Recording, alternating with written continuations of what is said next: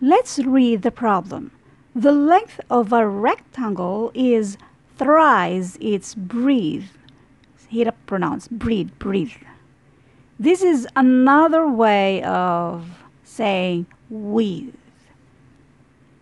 If the perimeter is 112, find the length of the rectangle. But before we will start, and by the way, ito ay galing kay Jem Nior. Comment niya ito sa isa sa lately lang na-upload nating video. Sabi niya, mas naintindihan ko pa ito kaysa online discussion. Thank you for that. Tapos, ito yung tanong niya. At ito naman yung tanong niya kung ano daw yung method or yung sequence na ginamit natin sa previous na na-upload natin regarding doon sa tawagin nating number series. Pero mas lalong maintindihan nyo kung panoorin nyo or please see description ng video yun at panoorin yung mga regarding sa number series para maintindihan kung paano natin hanapin yung mga patterns doon. Anyway, para sa mga bago pa sa channel ko, ito yung FB natin. At Philippine Civil Service Review for All, ito yung FB group kung saan pwede kayong mag-post yan. Maraming tayong mga FB members na haping sagutan yung mga tanong ninyo. Pwede rin kayong mag-share sa mga reviewers nyo. At ito naman yung iba pang mga FB groups na lagi nating tinatambayan at FB pages natin na posibleng makatulong sa inyo. Balikan na natin yung tanong. So again, ito ibig sabihin ay width, yung measurement niya from side to side. So, the length of a rectangle is thrice its breadth or width. If the perimeter is 112, i-drawing natin yung rectangle para maklaro nyo. Ito yung length, ito naman yung width. Ang ibig sabihin ng perimeter, yan yung total sides. Therefore, that is length plus length, dalawa yung length. Width plus width, dalawa yung width natin dyan. That is equal to 112. Dalawa ang L, so 2L plus dalawa yung W, that is 2W equals 112. Next. The length of a rectangle is thrice its breadth or width. Length daw ay, ang is, equals yan siya. Thrice means 3 times sa width. 3W. So therefore, L is equals to 3W. Para maging pareho lahat yung mga variables natin dyan, yung L natin ay palitan natin ng 3W. So, ito na yung gagamitin na lang natin. Pareho lang din naman. So, yung L ay palitan natin ng 3W. So, ganito na yan siya. 2L, plus 2W, that is equals 112. Si L ay 3W yan siya. Mag-substitute tayo ba? So, ito na yung equation sa mismong problem na ito at pwede na natin siyang isolve. Isolve natin yung value ni W dito. 2 times 3W, that is 6W, plus 2W equals 112. Same terms naman yung dalawa na yan, so pwede nating i-add. 2W plus 6W, that is 8W equals 112. Para makuha natin yung value dito sa W natin, since si 8 ay pang-multiply sa W, pang-divide na siya dito sa 112. In other words, nag-divide tayo ng 8 to both sides para makancel natin yan siya. So W is equals to 112 divided by 8, and that is 14.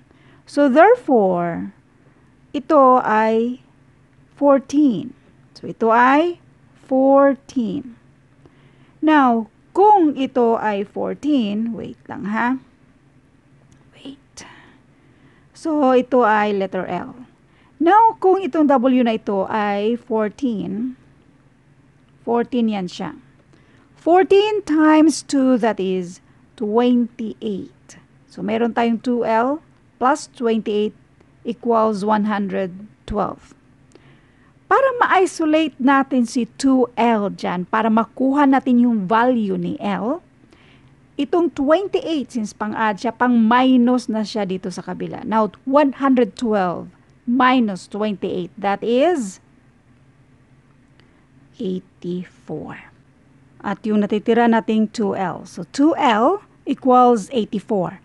Para ma-isolate si L dito, since si 2 ay pang-multiply sa L, pang-divide na ngayon siya sa ating 84. So, 84 divided by 2, that is 42.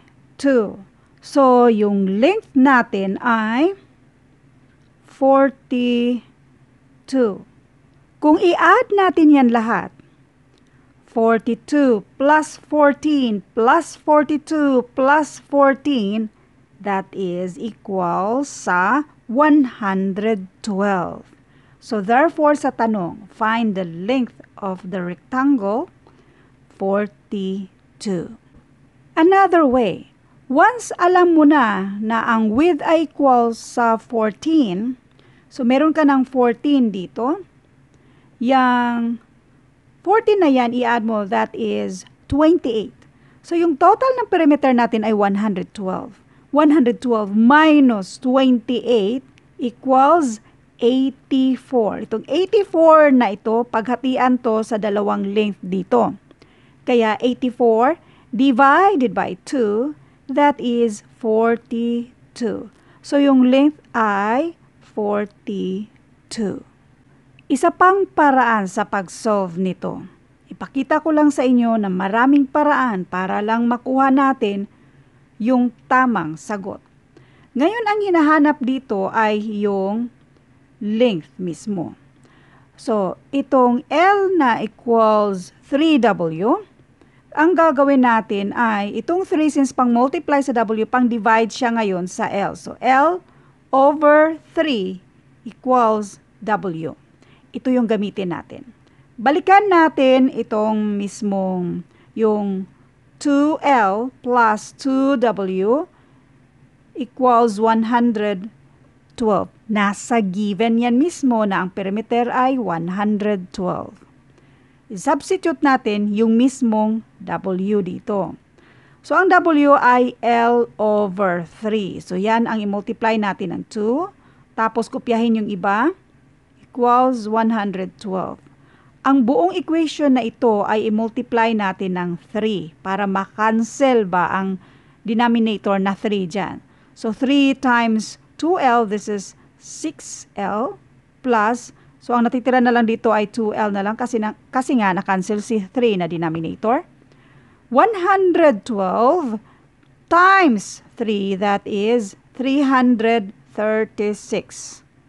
Pwede natin i-add si 6L at 2L. That is 8L. Ngayon, para ma-isolate natin si L, para makuha natin yung value ni L, since si 8 ay pang-multiply sa L, pang-divide na ngayon siya dito sa 336. In other words, nag-divide tayo ng 8 to both sides para ma-isolate si L dito, yung length natin. 336 divided by 8, that is 42. Ganun lang siya kadali. Ang length ay equals to 42. Thank you for watching at abangan yung mga future videos natin.